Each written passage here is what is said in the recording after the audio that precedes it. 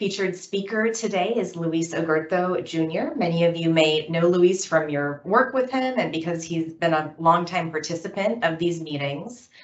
Luis is the City and County of San Francisco citywide IPM contract administrator, and he is a second generation US citizen and pest control operator and is the principal of his family's owned and operated San Francisco local business, Pest TAC.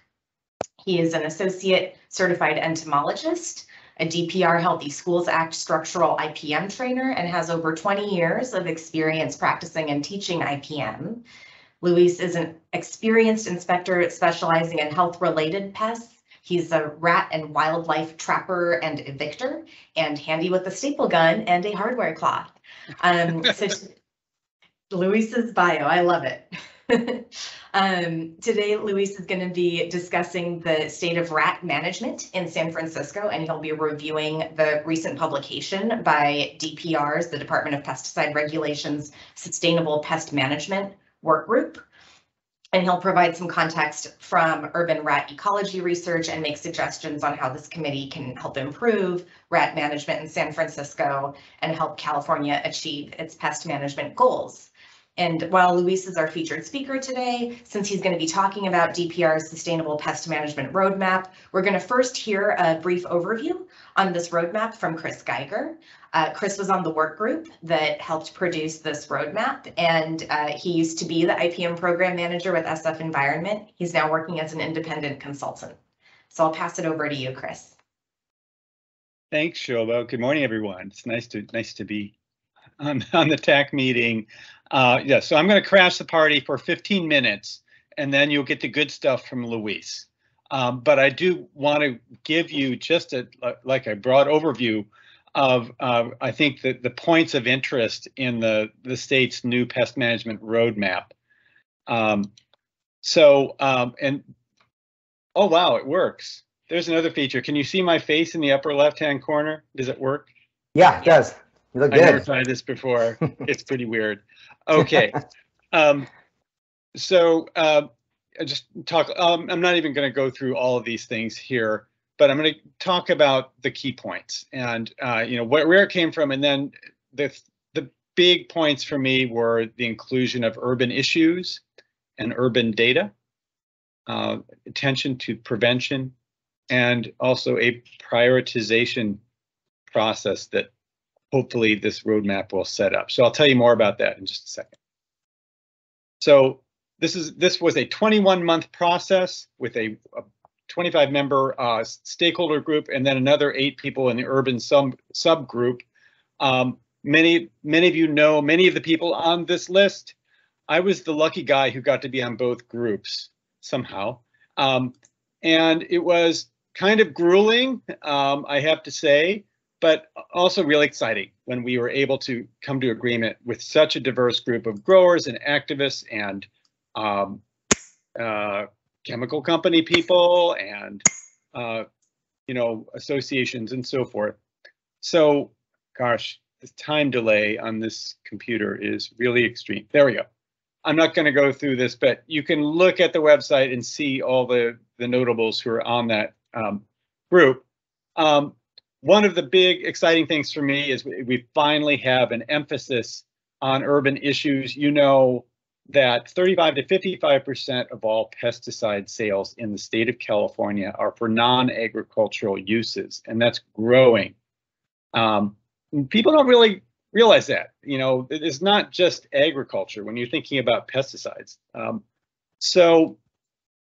the past, this has gotten short shrift. We have gotten short shrift. And now I think we are getting equal time, and they're trying to correct that with more support for urban IPM research and more targeting of grants for urban issues, and recommendations to have things like trainings for unlicensed pesticide users who are in key positions. For example, apartment managers. They're affecting the indoor air quality for thousands and thousands of people, and yet they are pretty much guaranteed to not be trained in pest management or pesticide use or in contracting for good pest management. So there are some key areas of potential trainings or resources that the roadmap is recommending we pay more attention to, including potential new license categories. All of these are recommendations. None of it is firmed up or confirmed. You know, this is a document that is supposed to be guideposts, but it's not in place at this point. There would also be more targeted outreach in key areas that, for example, I'm going to say veterinarians. There is an issue with some of the flea control products used on pets, the ones that are you dab on. Believe it or not, that makes it into the surface water and at levels that are can have an effect on aquatic life. And there are safer alternatives that work just as well, but you have to talk to vets to make that happen, right? So there are a lot of these examples in the urban realm where you have to talk to a bigger group of people than they've been talking to in the past. So urban issues are there, and also there is a call for getting more detailed urban data, specifically for the pesticide use reporting system. And if you are a pest management professional, you know what I'm talking about. You have to file every month with the Ag Commissioner's office what pesticides you used. But in urban areas, unlike agriculture, you can't tell where it's used, when it's used, what it's used for. And so there's going to be more detail, I think, put into the data requirements for urban. And there are issues about privacy there that they're going to have to deal with. Like people don't want to reveal their clients to other pest management providers. So it may not be exact locations that they'll put into that database. There's a recommendation for like surveys every 5 years, for example, on urban pesticide use patterns, so we better understand what's going on with that.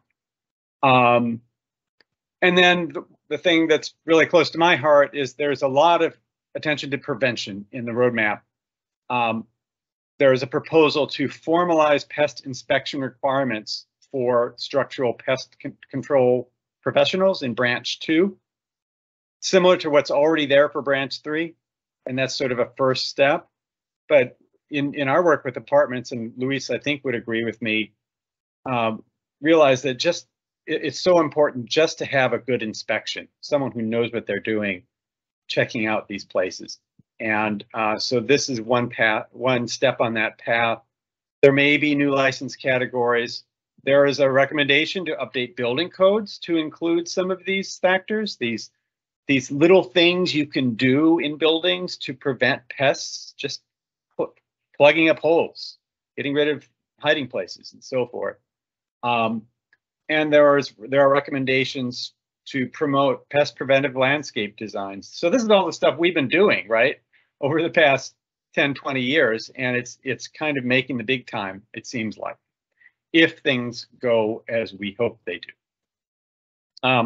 And then the third thing I'm excited about is, and don't try to read this, is there's a mechanism they're recommending for prioritizing pest management issues statewide, prioritizing pesticide products and pest management issues, this would involve people who are doing the work, like stakeholders, not just bureaucrats making rules, creating priorities and action plans, and doing this every 3 years. So this is totally new. This is not the way things have been done in the past. We have some of this going on with the registration process for pesticides, but it is not tuned in to where the real problems are. So that's the key to this. We'll see how this fleshes out. They're seeking funding. Well, I stole this slide from DPR from the other day, but part of that prioritization is identify what they're calling priority pesticides. And this is the important one. And the criteria they're going to use for priority pesticides and priority pest management issues are hazard and risk classifications. Does it cause cancer? Is it killing fish? Availability of alternatives, which they hardly ever consider in these discussions, and also just looking at the situations where these products or these methods are used. So that's what's going to feed into that prioritization process, and in turn, those priorities would be used to guide grants, guide research, guide registration efforts to prioritize soft chemicals, so it's meant to be a centerpiece of the future roadmap. So this is my last slide, but what can we do now? So, Luis is going to talk about a lot of things that might fall into this plan, might be things that we can do under this roadmap, some specific ideas, I think, for things that are needed. And you might get some ideas from his presentation, but comments on the roadmap are due March 13th. Useful comments would be, I think, personally, first of all, urging that these things be funded by legislators, especially the things that are your personal favorites. The items that I just cited are my personal favorites, even though it's very general. I think they need to move ahead with the pest prevention and getting that as part of, for example, building codes, and move ahead with getting those inspection requirements. But anyway, those comments are due March 13th. The important thing is getting this all funded. That's legislators, and the governor's office. It goes straight into politics. Rebecca Bauer-Can, who is the assembly member from the East Bay, already has introduced a bill to get this started. I think it's probably going to be fleshed out a little more, but it's something to watch. And I'll provide the link for all this stuff in the chat after I'm done. But if you want to have it's a long document. I'd recommend checking it out. You don't have to read every word, but it's there's a lot of meat there. I'd recommend you check it out. And let's see. Oh yeah. And another thing we can do later is when these work groups and these prioritization stakeholder groups are being set up, just kind of keep in the loop and get involved if you can, because this will affect the way you do your job. And the whole purpose of this is to have more realistic options available to pest management professionals, and both for landscape and structural. Turn it over to Luis. Thank you, Chris.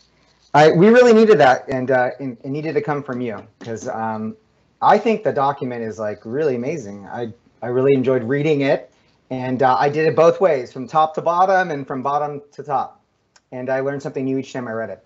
So I'm not going to go into too much detail about it, but I do want to touch some high points as well, and then talk about what we know. So to prepare for this presentation, I reached out to Neve Quinn. She's the UC IPM vertebrae specialist, and I asked her what data would be good for talking about rats or for having a better understanding of rats. And she said, go research more, look up these different documents, and you'll see that we really know very little about urban rat populations and how they behave. So I did a little bit of that, and I'll share that with us today. If you can go to the next slide, Jesus.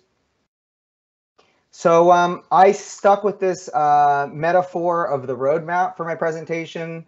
I think that, I'm really proud to be part of this IPM committee for as long as I have been, and working with you all. And I think, despite what the researchers say, we do know a lot about rats.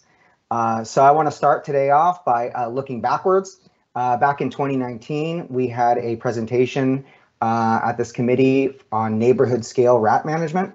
So I'm going to touch those points with that Natter. He headed that meeting, and Matt Pruitt from Rec and Park represented what they're doing at the parks there. Nikki Mixon with Public Works was also presenting at that meeting. So I'm just going to review what we know and then look back at what's changed since then. So I went back and visited those sites yesterday, this week. Then we'll talk about this rat ecology from the research that's available. I'll identify some knowledge gaps that the researchers say that we have, or potholes, and then give us some suggestions on how we can fill those potholes. I really have no idea how much content I have. I tried to edit as much as possible to leave room for discussion. So I was also in conversation with Cree, who I wanted to really help us understand what are the reporting requirements and how will the County Agriculture Commissioner's Office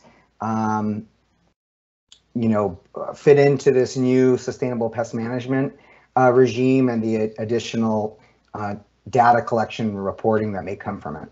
So I hope that we can discuss this further. Next slide. So I have Pizza Rat in my presentation. Every time you see Pizza Rat, you should know that there's some content here that's going to be on the quiz. So if you're taking that quiz, pay special attention. Next slide. So Chris and Shoba gave me a good introduction. Thank you so much, Shoba. I just want to tell you a little bit more. My father started the company in 1985 with a desire to make his life and the life of our family better off by creating a better pest management company. So his roots were from agricultural pest management, which is where I think the ladybug came from. But ultimately, I think he was a branding genius. Pest Tech and the ladybug is actually an icon for IPM now. But you can imagine in 1985 how foreign that was. Mostly what we thought about the pest control person at that time was, maybe the guy with the hammer going to hit the rat or a big spider. And still to this day, know-it-alls will approach me on the street and tell me, hey, you're doing something wrong if you're killing ladybugs. And it's a little irritating because it's obvious, right, that ladybugs are a biocontrol. And it's really an opportunity for us to be able to explain that to them. Ladybugs are actually beneficial insects, just like we are beneficial biocontrols working in the community, trying to make it better. Working in IPM for the last 20 years has really been transformative for myself and I think for our company in many ways. And I think in many ways, besides being a beneficial, we're becoming more pest-like in some cases. And what I mean by that are the positive things that pests have, like they're persistent. So you can ask Matt Pruitt and Nikki Mixon. I can be persistent, and sometimes I have to bug you a little bit so you can engage with me and we can have these conversations, even when they're not most pertinent to the things that we're dealing with on a daily basis. We're adaptable, so the fact that we're no longer in pest control and we're an IPM means that we have to continually adapt, offering new services, investing in new equipment and technologies, and adapting to the constant environmental changes that we have, such as higher costs and challenges in recruiting. And ultimately, like pests and rats in particular, we have to transcend boundaries. So, no longer are we just pesticide applicators, but we have to provide services for construction. If pest prevention by design is the future, then I want to be engaged in that. And so we are now licensed contractors with specialty licenses for weatherization because there's a huge overlap between weatherizing buildings and excluding pests from them. As Shoba said, I'm also the trainer for DPR for structural IPM for schools. And I've been doing that for the last 10 years. And the goal there is to be a better communicator, a better trainer, to reach people where they are, and to keep it interesting. So I hope this is an interesting conversation that we can have today, a good presentation. I hope that you learned something. But just by preparing for this, I learned so much. So again, thank you, Shoba, for inviting me to do this. It really does push me to improve all the time. Next, please. So I don't want to spend a lot of time on the sustainable pest management roadmap. I think I just want to present some of the high points or the waypoints that I think are relevant to urban rat management. Reading the document was really deja vu for me. It seems like California is following the lead that San Francisco has been setting, that the Department of the Environment has been setting, and really Chris Gieger's legacy. They're talking about enhancing monitoring and data collection. We've been doing that now in San Francisco for the last 25 years for city and county locations. We know how much pesticide we're using by site.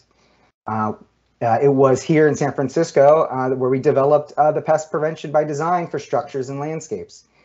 These guidelines, I believe, are really helpful tools that codify some common sense that we can then put into practice and make common knowledge. At the same time, we've done some advanced research and outreach.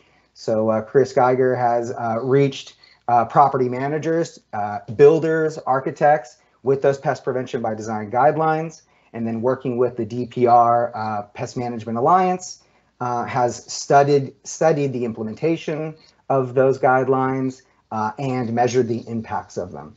So there's so much that's happened in San Francisco. I'm very proud to have been a small part of it, and look forward to where it's going in California. And I believe that we can get there. Can you go to the next slide, please? So like doing an inspection at a property, and I mentioned this already, I think it's always a good idea to approach things from two angles. So I read the document a couple times through from top to bottom. It's pretty lengthy. There's so much in it. And what really changed my perspective on it was when I started from the bottom up. So reading the appendix, reading the conclusions, there were some things that really stood out to me. Number one, it says, no matter your sphere of influence, please join us in making this bold vision a reality. So I know that I'm a small business, practitioner of IPM, but I really do believe that I can help make this a reality at the local level, working together with all of you to improve pest management in San Francisco and then California. Ultimately, this idea of sustainable pest management is defined as a ecology-based approach that's practical and systemic. I'm here for that. It says to be informed by the concerns and interests of those most affected by pests. That makes sense to me and really speaks to me. It doesn't say that we should be informed by those most vocal or those most connected. It says that we should be informed by those that are most affected. And that means going to those constituencies, those segments, getting to where they are and listening to them. And then it also says we should bridge the gap between experiential and indigenous traditional knowledge and the broad influence on it. So I really do believe that I have some experiential knowledge that's useful and that could be applied in a bigger scale. I know that my team as well has that information and knowledge, and that many of you that I work with. So I got to meet with Matt and Zach from Rec and Park. They have lots of information to share, lots of things that they put into practice. And I hope, Zach, that you'll, when we get to some of those sections, you'll share with us that information. Same thing goes with Nikki, and of course, Nader, you're an expert in these things. If we could take the things that we've learned over the years in our practice and apply it at scale, I'm sure we could do a better job of managing rats in San Francisco and beyond. So my call to action with this whole training is let's work together to fill knowledge gaps and process gaps and coordination gaps. And hopefully I can give us some ideas for doing that. Next slide. So to start, let's take a look back in 2019 when we met at the county fair buildings. This presentation was recorded by us. You can search neighborhood scale rat management in San Francisco and find it. If you watch the video, which I really do recommend that you do, I think you're going to enjoy it. First of all, just being together and hearing the applause, the laughter, the exchange between the committee and the presenters is something that I think is missed. And I think that you would all really like it. And I really enjoyed reading it, watching it.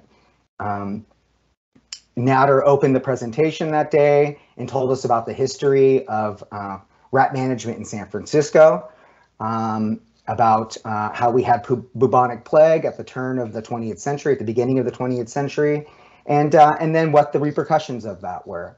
At first, it was maybe a political backlash, some denial about it. Ultimately, it grew to the point that the governor had to intervene and then grant authority to the San Francisco Department of Public Health to mandate IPM practices. So very common sense source and condition removal to really manage these populations in a systemic way. So I think that was a really eye-opening conversation that we had. Next slide. And the Department of Public Health is still at it today. So this was a couple of weeks ago, right? This is for a navigation center that had problems with rats. And what Natter and his team were doing from environmental health was really connecting, going outside the boundaries of the site and its issues to identifying the underlying causes of it. And it was very clear what was driving the rat issue. Next door, we have a dumpster. You can see it in the bottom right picture that it's open on the bottom there. And so rats are able to get in from the bottom, garbage is able to get out, and that is the source of that Norway rat problem there. We also know that people were picking through the garbage cans and making a big mess. So he was able to reach the property owners there, get them to change, and then also helped train the people on site to manage the problem directly. There's more that needs to happen. You, of course, are going to have to continue maintaining the site to keep the rats from coming back. We're going to have to keep watching and monitoring the garbage situation there. And then there's some infrastructure changes that need to be fixed as well. So you can see the broken concrete around the tree wells. There is some burrowing that's happening in those tree wells. Very likely rats are excavating under those, the sidewalk as well. So that's something that needs some investment and some effort to really abate long term. But for now, the situation isn't as it was, and it has improved. And it really did take the effort of environmental health in this situation. Next slide. At the meeting in 2019, Nikki Mixon also talked about the issues they were having at UN Plaza. There were a variety of, there was really chiefly a Norway rat problem with burrowing in the landscape. If you go to the next slide, Nikki talked about how they were able to abate the burrowing issue by excluding them from the landscape. So if you go to the next slide, Jesus. What they did is they dug up a lot of the decomposed granite that was there. They used a product called Excluder Geocloth to create a barrier to keep the rats from digging in. And then they put the granite back on top, or if it didn't have decomposed granite, they put it on top of that. Another interesting point in the presentation was that one side of the site, one side of the site didn't have decomposed granite, one side did. They were only digging into the side that didn't have the decomposed granite. So although they did this exclusion work, Public Works, it could be that the decomposed granite alone was actually serving as a prevention. It would be great to go back and really evaluate how long this has lasted. I tried to do that, but if you go to the next slide, you'll see that that area has now been cordoned off for something else going on. Other issues that she talked about was the installation of this wood deck. I know Natter was involved with this problem. I saw this firsthand as well. It was pretty rampant. And there was a lot of other things that were at play as well. That deck was being managed by, I think it was Hunters Use families. The idea of having that deck there was to bring people from the community into the space, to utilize the area, and to push away some of the behaviors that were happening there that were not so friendly to families and people that wanted to use it for positive things. Since then, we have the Urban Alchemy group that has a strong presence in the area. It seems like having, people and faces and consistent ownership of the space really does change the dynamic, the human dynamic happening at the site. So there's been a lot of things changing in San Francisco. I think this is an example of one for the better. Next slide, please. Matt Pruitt talked about how rats use the parks. He talked about how rats move through the parks. They use it as a harborage site, that the parks are designed to have landscape, and because of that, the rats move into the landscape. There was a few other things that he mentioned. He said that he's noted that whenever there's construction happening at parks, that rats do get displaced. So they try to implement a rat control effort beforehand, before construction. Later on, we'll see in the literature and the research that this is assumed to be true, but there isn't enough scientific validation to prove it. I think, again, from experience, we know when there's demolition, when there's construction, many times rats are being displaced. And so it is a good idea, and I would say common sense, to do some abatement beforehand.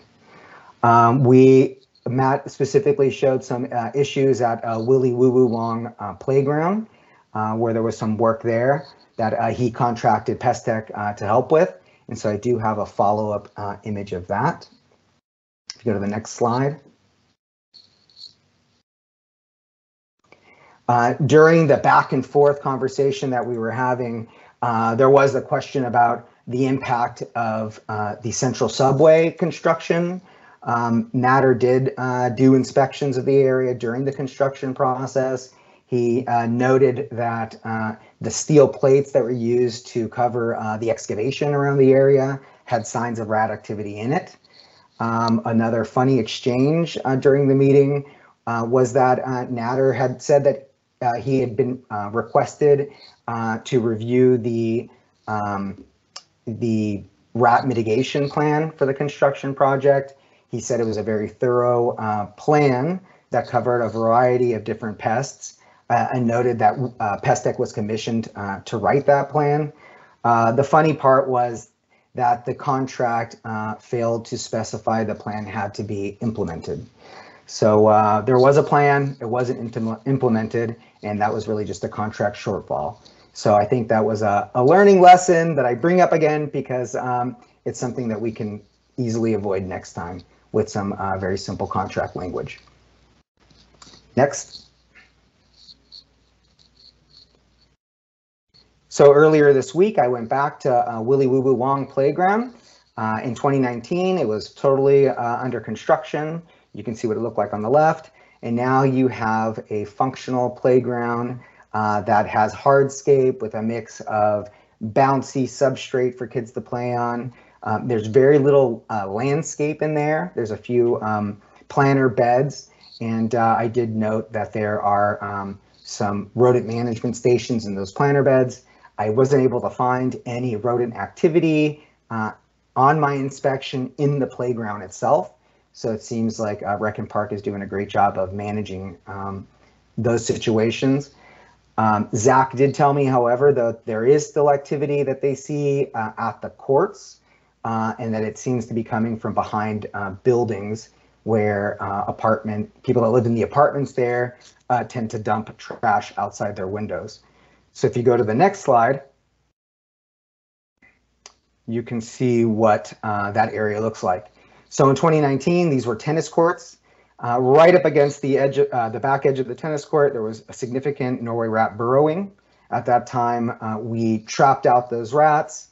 We eventually treated them with a giant gas destroyer. These are the gas cartridges that you can use to basically a smoke bomb to asphyxiate the rats. And then we cleaned the space and we sealed it up with concrete. If you go to the next slide, you can see how that looks today. Now they're basketball courts. They were in use, which was great to see, but we do start to see that the rats are coming back. So at the very back left corner of the court, pretty much in Spofford Alley at that point, we see where some of that concrete is breaking down right at the junction. In general, that's where you find most of the problems when it comes to pests, where you have two different surfaces meeting up. That's where the breakdown happens. That's where cockroaches move in, or in this case, Norway rats. In the planter bed in Spofford Alley, there is significant rat burrowing that's happening. We know that this little planter box is facing some garbage areas behind other buildings. So this is something that we need to continue working on. I don't think that we can, that there is a prevention that's going to be foolproof forever. No matter what, we'll have to continue doing maintenance in this area. Next slide, please. At the presentation, I shared about some work we did for SFMTA at this West Portal parking lot. The area was overrun with Norway rats as well in this ivy landscaped area. We abated the rats with traps, later on treated the burrows, and then removed the ivy and filled it in with decomposed granite. At the time, the meeting was full of gardeners, people that are professional in weed control, and they called us out immediately and said, hey, if you didn't do anything about the weeds, that ivy is going to come back with a vengeance, and it's not going to last. And if you go to the next slide, you'll see that they were obviously right. So the ivy is back. I talked with Nikki Mixon. She said that DPW is doing work for SFMTA in these parking lots. It's not as overgrown as it was before. They are mowing it down around the edges, but it is climbing up the wall there. But the good news is there is no burrowing that I could locate on that inspection. So it seems like the decomposed granite does prevent or limit Norway rat burrowing. And that's something that, we want to think about and perhaps incorporate more widely as we change these sites. Okay, so next I'm going to take you through just the different rat control tactics. If you go to the next slide, Jesus, please. That are available to us in San Francisco. So before we do pest prevention, we have to control the population. And that really does mean lethal controls, period. So the Victor snap trap continues to be our primary workhorse. We use thousands of these every year. These traps cost about $2 a piece. You can use them 10 to 20 times, 10 to 20 times. The less that you snap them, the better. So if you are doing a trapping where you're setting out, 6 times the number of traps for the number of rats that you think you have, you should disarm the trap manually instead of triggering the trigger so that you can reuse the trap. In terms of baits, we continue to use peanut butter primarily. There is a product called Trapper Jack, macadamia nut bait that you can use. It's a lure, and the product works very well, and it comes in these little handy containers so you don't get so sticky when you're using them. If you go to the next, please. We use those traps in void spaces, in overhead ceilings when necessary, and when we are trapping in public spaces, in night trapping. So we do some night trapping for Rec and Park. They do this to help monitor rats that they have around the site and as a response to when they have colonies of rats move in. Here we can see 4 adult rats. We have 8 perhaps juvenile rats, and maybe those are very immature rats. Very likely they're immature rats.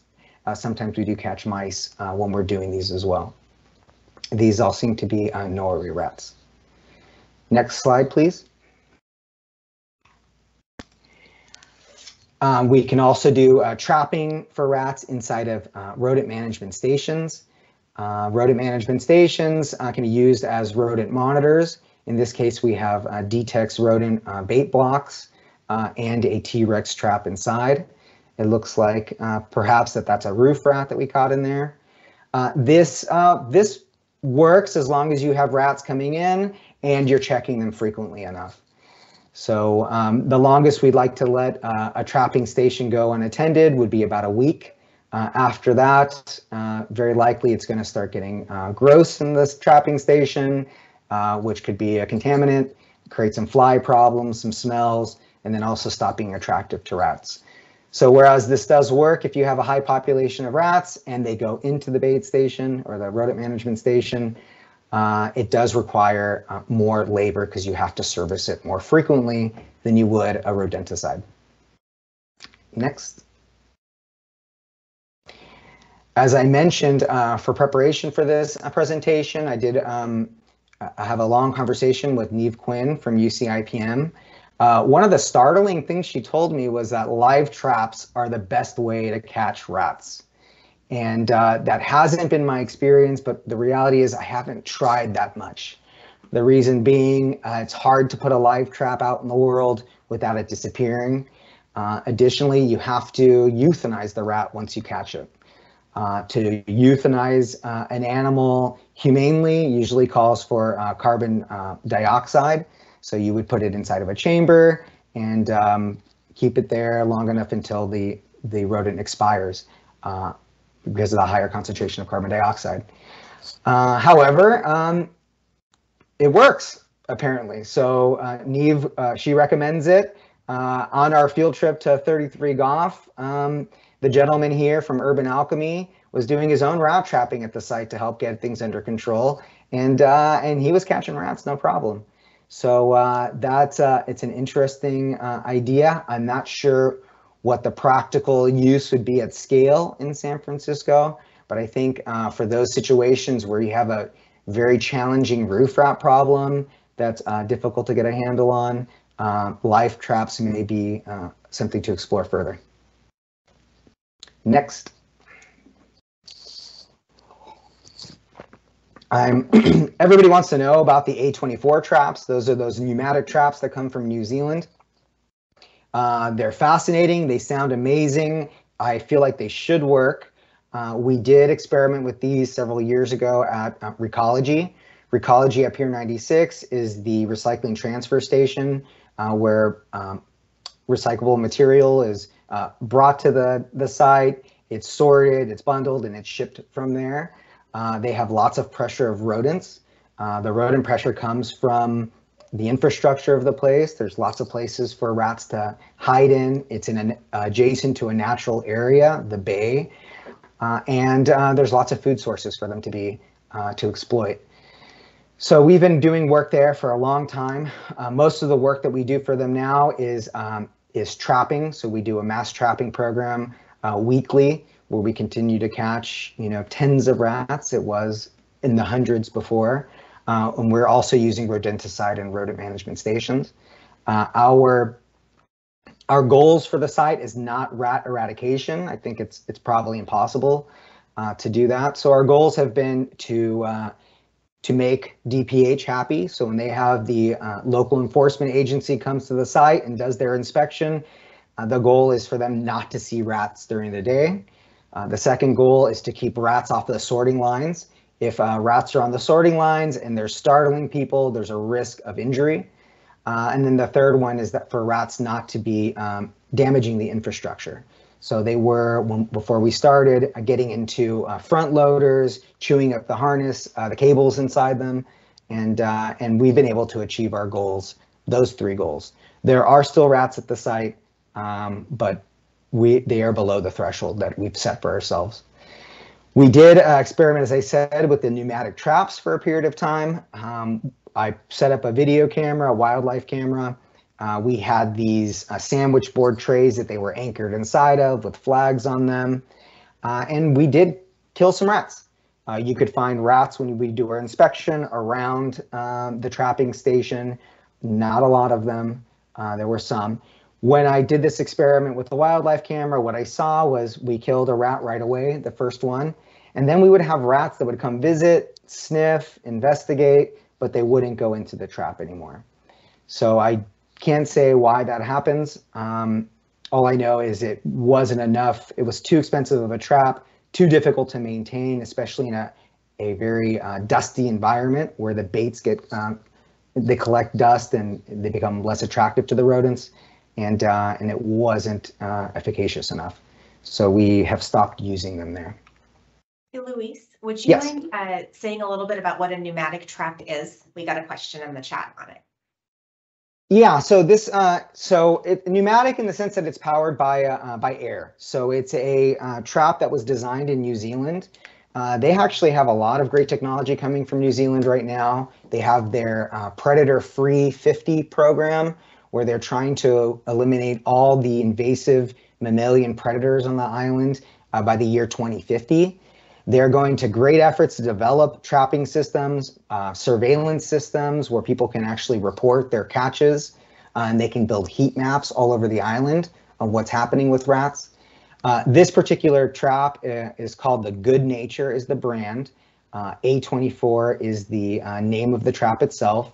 It's powered by a little CO2 canister. I would pull it up and show you, but I don't have control over the screen. And so it's powered by air. So the way that it works is there's a little bait lure on the top of this trap. If I could probably go get one right now. Do I have time to do that? Hold on, I'll be right back. Sounds good. We'll get a real live prop.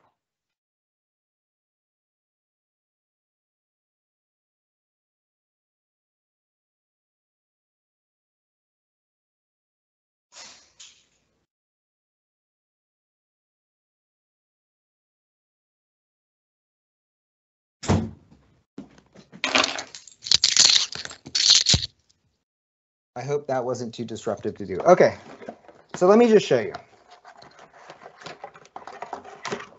So this is the A24 trap.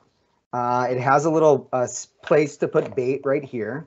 And so you put the bait. And the idea with the whole trap is to make it as humane as possible with the least amount of maintenance necessary. So it's powered by, and I don't have the little CO2 canister here, but a little CO2 canister that goes here, something that you would use for charging soda bottles or soda seltzer bottles. And the idea is the rat is looking for the bait lure that's inside here. It puts its head in there and it hits this pin that then triggers the compressed air to shoot a piston into the back of the rat's head, killing it instantly and humanely. All the developments that New Zealand is doing right now are trying to make these lethal controls as humane as possible. So the concept is amazing. It's it resets itself 24 times. It drops the rat out of the trap, but we haven't seen it work in practice, at least here. And they're somewhat expensive, and there's a risk of people putting their fingers in there and hurting themselves, or otherwise stealing the trap. So those have been the limitations with it. Next slide, please. There are some other new and exciting traps. This is the Victor V-Link. The V-Link is a connected trap. This is the electrocuting tunnel. The benefit of this trap is, as you can see on the picture on the right, that rats are not as afraid to go inside this trap as they might be into a rodent management station, because they're able to see all the way to the other end. When the rat goes into the station, it's looking for the lure. If you look on the left-hand picture, that's where the lure, or in this case, it might be peanut butter. The rat goes into it, it's trying to reach that lure, and it's touching that metal grate, and that's making the connection for the electrical system to work. That electrocutes the rat, then the trap will notify you that you have a catch. So this is something that we're piloting, or we've been actually using for, I would say, 2 years at UCSF in a variety of locations. It's a solid trap. It works. It actually resolves the problem that you have with trapping in stations, that you're only checking traps that actually are active. So the big problem with trapping stations is that you spend a lot of time checking things that are not active, wasting that labor time that's so expensive. There are a few drawbacks to this system. Number one, it's connectivity. You have to pay for a connection. That could be with a SIM card for like a cellular charge. So there's a cost involved with that. You can use a Wi-Fi hub, but then you're using the internet of the site. And so there's some security issues with that as well.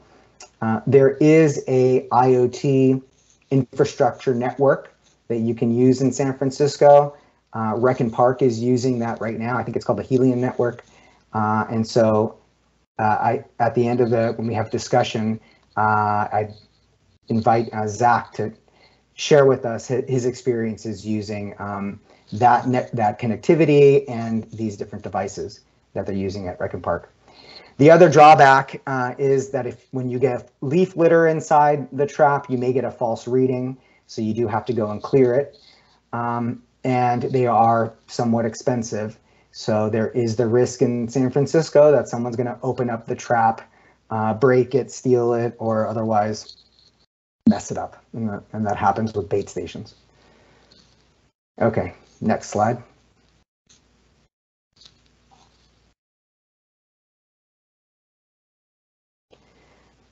So there's pizza rat, so pay attention. There are gas generating devices that we've been using in San Francisco for a few years.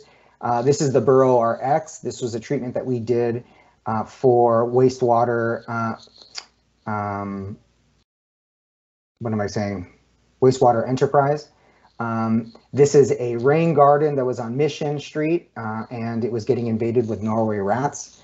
We were able to abate the problem using the Burrow RX. This was, I think, in 2021 or in 2020. Since then, there is a new law that pertains to these gas generating devices. What's specific to rats is that these devices cannot be used within 65 feet for managing burrowing rodents. 65 feet of a structure, occupied or not. So let me say that again. You cannot, it is not legal to use a gas generating device within 65 feet of a structure, occupied or not, to treat burrowing rodents or rats. So this really does limit the use of this device in much of San Francisco at this point. Next slide. And then back in 2019, we talked about a pilot we did using dry ice with a label that we had approved as an EPA exempt material. That label was then revoked. Bell Labs did an emergency registration of this product. This product is still not available to us in California. In preparation for this presentation, I reached back out to Bell Labs representatives. I tried as best as I could, and what I was able to find is a company needs to become an EPA pesticide manufacturer to be able to sell this product, but it doesn't seem like that's the only obstacle because that seems pretty simple to deal with.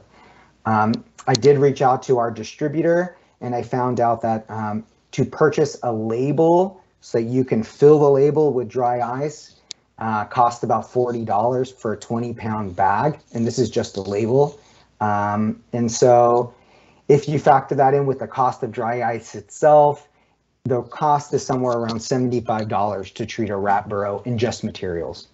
Again, it's not something that you can find or actually use legally at this point. So I think that this is off the shelf and not worth discussing any further until something changes there. And maybe this is one of those situations where those high priority pesticides and the registration process can be reviewed. I'm not sure what you think about that, Chris, and I'd love to talk more about it. Next slide. So that pretty much leaves us back to 2016 when we were using the giant gas destroyer for treating rat burrows instead of rodenticide baits. You can find this video on YouTube, how to use the giant gas destroyer. We did this at Lake Merritt in Oakland. Basically, these are a smoke bomb. They cost less than $2 a piece. The benefit of using this device is that it generates smoke. So when you put it inside the burrow and you cover the burrow opening, you'll see smoke escaping from other exits or openings, and you can find those and cover them up. There is some flushing action that happens when you use these. Many times, if it's a very full burrow system, you may see rats come out of the system, but it does work. Other limitations with the giant gas destroyer is fire. So when you have rats that are burrowing in the crown of a plant, which you do see many times, actually the advertisement for this this meeting had a picture of, some burrowing rats in grasses. Those are at risk for a fire. So you'd have to keep a fire extinguisher with you or find an alternative in that instance. Okay, next slide. So, and we talked about fertility control many times at this committee as well. I do not want to say this product doesn't work. We have done 4 different pilots. Everyone tells us that rats will eat this stuff. We've had a problem of getting rats to consume ContraPest. So the idea is this is a fertility control product that should stop the rebound of rat populations. I think in concept, it sounds amazing. I think other people have some different experiences with it. Rec and Park has used this product in the past. They still are using it in some places. So I hope Zach will mention this later on when we open this up for discussion. It's hard to know the impact that it's having on populations, I would expect. But for us, we have got rats to come inside stations to eat non-toxic bait, but not eat this product. So I don't know what we're doing wrong, but it's also fairly expensive. It's a lot of liquid that you have to replace on a monthly basis, regardless of activity or not. It's messy. And when we do not see rats taking it, we get discouraged, and 6 months of trying just becomes too much for us to bear. So we really did give it a shot. I'd be open to trying it again at the right site. And there's still interest in this product very much. Okay, so now we're getting into rodenticides. If you go to the next slide, we do have some rodenticides in San Francisco that we can use. The first one on the list there is bromethalin. Bromethalin active ingredient rodenticides are limited to the city sewer system, San Francisco airport in the terminal areas, and for commercial leases when the Department of Public Health cites a significant public health hazard. This rodenticide is not an anticoagulant, and it is a single feed. So again, bromethalin rodenticides are considered a single feed or single dose acute poison. There are some risks involved with these active ingredients, as there is no antidote. So if you go back in the literature, these kinds of acute poisons like bromethalin or cholecalciferol that are on our list were considered higher risk at the time because there is no antidote and may pose a risk to pets if they were to get it, to ingest it. So these are products that we veterinarians at sites that we work at, like the Academy of Science or the San Francisco Zoo, prohibit because of the risk it poses to the living exhibits. Cholecalciferol is the other acute rodenticide that's still on the list. It's considered to be less risk of secondary poisoning. So if something were to eat a rat that had ingested this poison, it is less likely to be hurt by it. However, if something were to directly eat the cholecalciferol bait, you likely wouldn't see any effects for 2 to 3 days. And at that point, there'd be not much you can do to treat the animal. So it does pose a direct poisoning risk and something to consider. I think that's probably by design. I think in terms of, the precautionary principle, this is, user beware. The user is the one bearing the risk of any non-intended impacts instead of, the general environment and raptors and other things that may be eating these poison animals. So that's something to consider. We find that these two products are not readily taken by rodents. Bromethyl the sewer system, we do see feeding on it. We do see when we do use this for rat control that they will take bromethyl blocks. Mice seem very reluctant to eat bromethyl, and that's not allowed for use inside anyway at this point. Cholecalciferol, again, they don't seem to take that product very much. So that really leaves us with difazinon baits. Difazinon active ingredient is a multi-feed bait. It's considered to be less risky to secondary poisoning as the rats have to feed multiple times to eventually build up enough toxicity to be lethal. There is an antidote for difazinon, which makes it less risky in terms of direct poisoning, but there is a real risk of resistance developing by using just this single active ingredient. If you go to the next slide.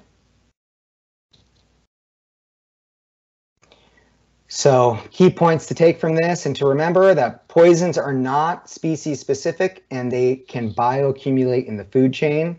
That is why we had these restrictions in San Francisco for so long, and now the rest of California is operating under these restrictions.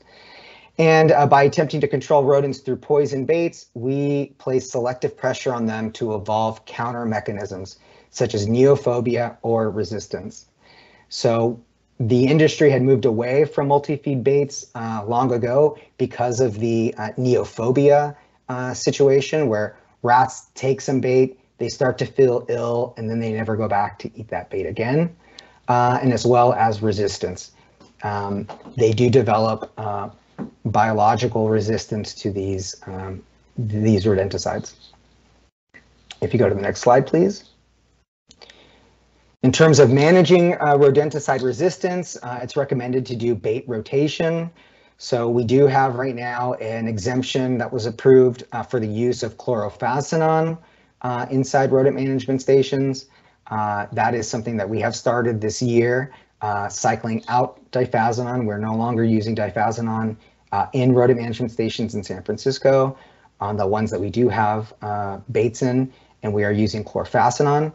At some point, it may be necessary to bring in a different active ingredient, and so that we do not develop resistance to this other product. I'm not sure what the frequency of the change should be. I'm not sure how long you would have to stay off the difazinon active ingredient to reset the population's resistance. That's something that we'll be looking into further and exploring as time goes on. But I do suspect that we do have difazinon resistant populations in San Francisco already. Next slide.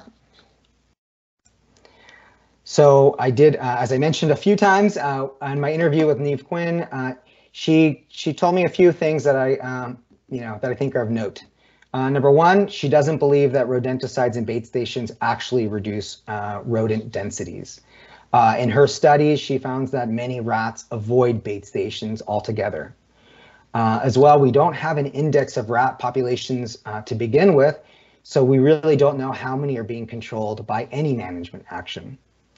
And then she also found in her research with Stephen Baldwin, who was a speaker at this committee before, that she found that roof rats were attracted to bait blocks. So they would go investigate it and smell it when they were using these in vineyards, but they wouldn't actually eat it.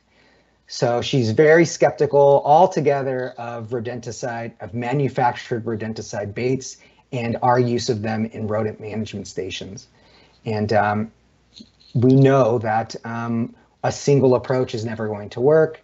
And I think so far the research is saying it's probably not effective to begin with. Next slide. Can I do a quick time check for you, Luis? Okay. So if maybe in the next 15-ish minutes, we can go through whatever content you want to cover before switching to discussion. Cool. Great, thanks. I think we're getting there. So the other tactic that is worth mentioning is detour gel for rats. This is on our reduce risk pesticide list. Its very narrow use would be for deterring roof rats from fence lines.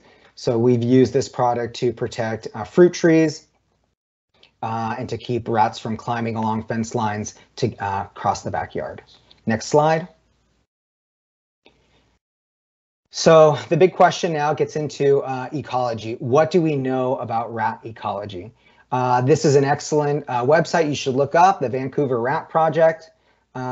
Here they studied rats in downtown Vancouver over several city blocks, and they wanted to find out what disease pathogens rats were carrying, how did they behave, and they had 7 findings from their study. Number 1, that urban rat populations have a number of characteristics that have the potential to influence disease risks. The relationship between rats and their environment is complex. Vancouver rats are infected with a number of different zoonotic pathogens. I think very interesting is that rats can be a sponge soaking up the pathogens present in their environment. So really the rats are picking up these diseases in the environments that they're in, and then they can become a mixing bowl where they can change those diseases and perhaps make them more pathogenic. And the characteristics of rats and rat populations determines whether or not the rats will carry diseases.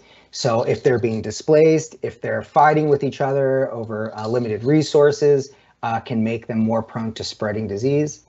And that's the final one, was that disturbing rat colonies could have unpredictable effects on the spread of rat-associated disease. So in their project, they identified urban decay as disturbing or changing the environment, as well as construction activities and demolition.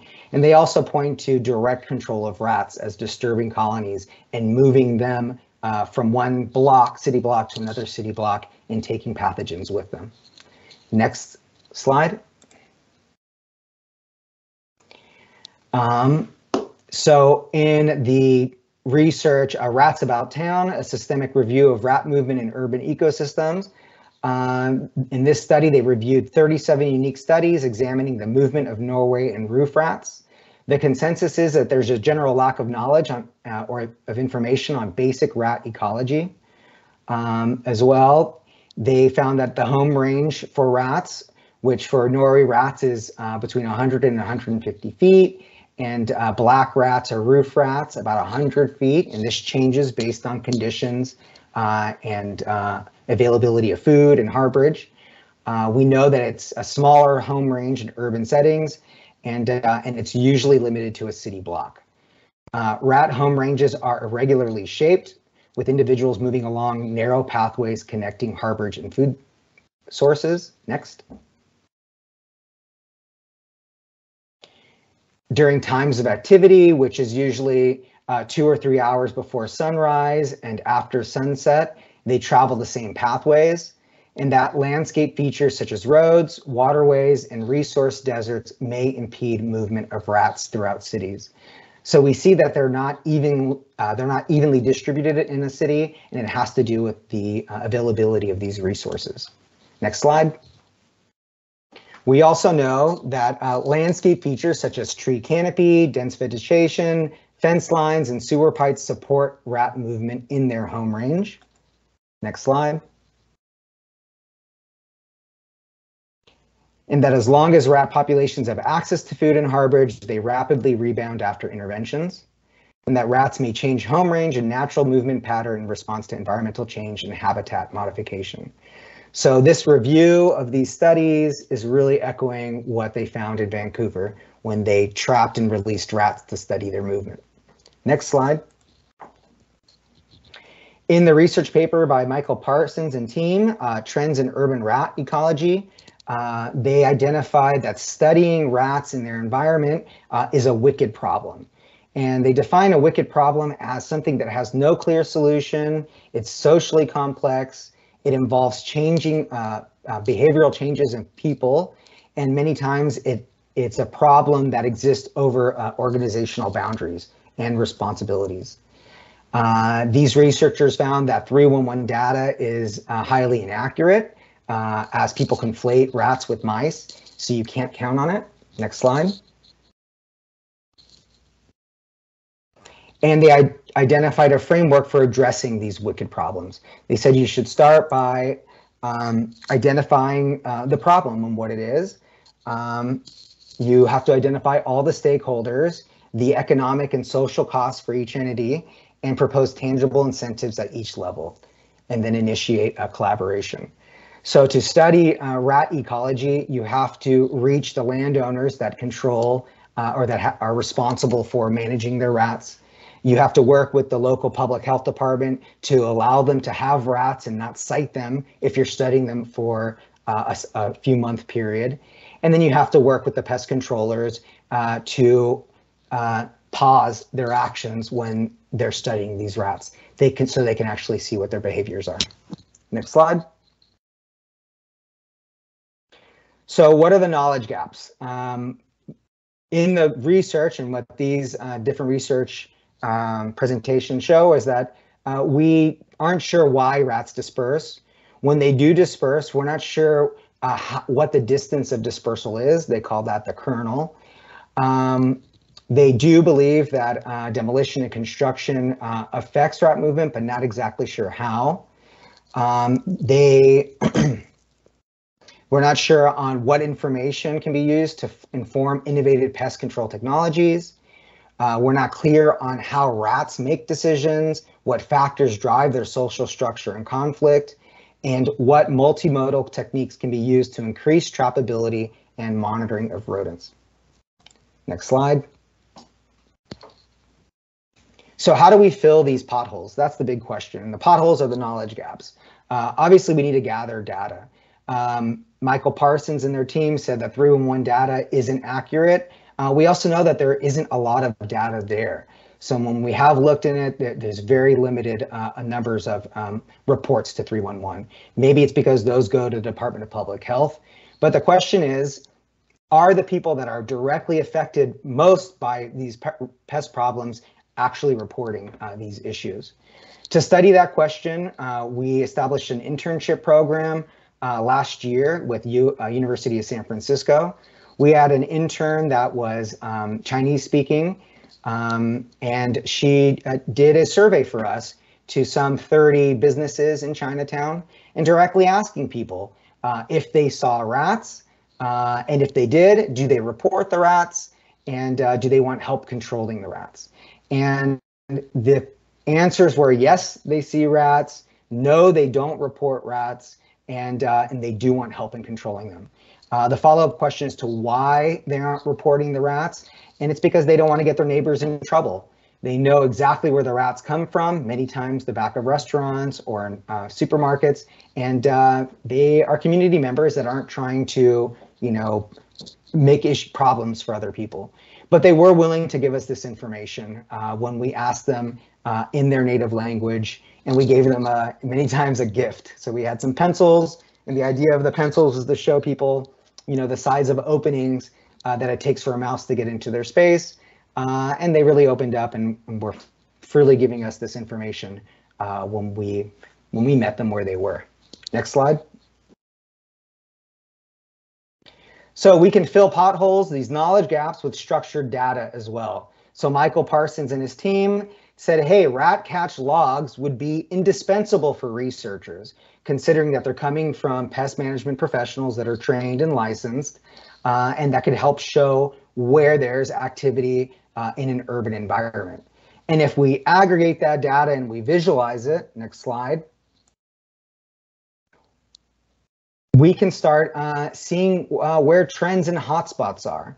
So this is using our treatment data and from 2022 in San Francisco to show where we spend a lot of management actions. So these could be trapping or rodenticide treatments. Where you have the red lines are where we did over 200 actions. Where you see the orange, it's 1 to 200 actions, and then the green is where we had less than 100.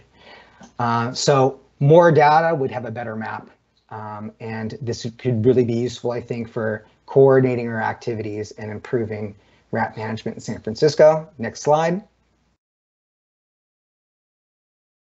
Yesterday, I got to meet Nikki in the field. We went and looked at a situation in an alleyway where there was reports of rats, and the whole ecology is just spelled right there for you to see. You have tree wells in there that have burrowing under the tree well. We know that there's a sewer pipe that runs the length of this alleyway. There's broken concrete with big droppings in the corner there, adjacent to the garbage area. And then wherever there's open landscape, there's harborage and rat burrowing happening. If you go to the next slide. In our data visualization, where we can show sewer pipes, drains, culverts, manholes, tree wells, tree canopy, and the actions that we're taking, you can see how all these things line up. So this green bar that's parallel to O'Farrell Street is where we've done some baiting in the past by direction of Department of Public Health to the sewer system. These green blobs are the tree canopy, and those black lines are the sewer pipes. So you can see all this at play right here when we just visualize the data that we're already collecting from the activities that we're already doing. Next slide. So where are we going and what does this mean? I'm going to go back to the roadmap metaphor. This time, this is Mayor Breed's roadmap for downtown San Francisco's future. And I just pulled out the highlights here. Our future should be a clean, safe, and inviting downtown. We're going to do that by transforming downtown into a leading arts, culture, and nightlife destination. And nightlife means people, and it means activity, and it also means rats. We're going to enhance public spaces to showcase downtown. That means managing rats. And we're going to invest in transportation connections, which means more people, more trash, and very likely more rats if we are not taking direct approaches to managing them. Very soon, we'll be piloting our rat abatement team with these e-bikes. The idea is to have IoT connected traps that we can service with a light fleet very quickly and get around the city and remove those rat carcasses. Next slide. So I'm sure there's plenty of things to talk about as there is, but I just wanted to prompt the discussion with some different questions. So number one, integrated teams. A big question that I have is how can we better implement prevention into design choices? So recently there was a lot of conversation about these new trash cans that are being deployed. Are they rat proof? What other way can these trash cans serve our rat management efforts? I can imagine these being a source of monitoring. And if we were using some of these IoT devices that just collect incidents of activity of rats, that could really help us understand population densities in San Francisco. Other questions in terms of integrated tactics are who can service and dispose of rat carcasses? If we are reducing the amount of rodenticides in our urban settings, we will continue needing to do some control for rats. And if that's going to be with trapping devices, how do we cover all that labor that's going to be required? In New Zealand, they're bringing everybody on board to trap rats in their around their spaces. 33 Goff, they were doing the same there. Can we bring that to scale somehow? And then lastly, what is a pathway for better collection of data and reporting in San Francisco and California? And how can we expand rat population monitoring? And the easy answer for me is that the folks in the city and county that are on this committee that are handling rats can really share in this this data potluck, so we can start aggregating that data to visualize it, to predict and better coordinate our management efforts. Okay, so with that, I think we can open the discussion.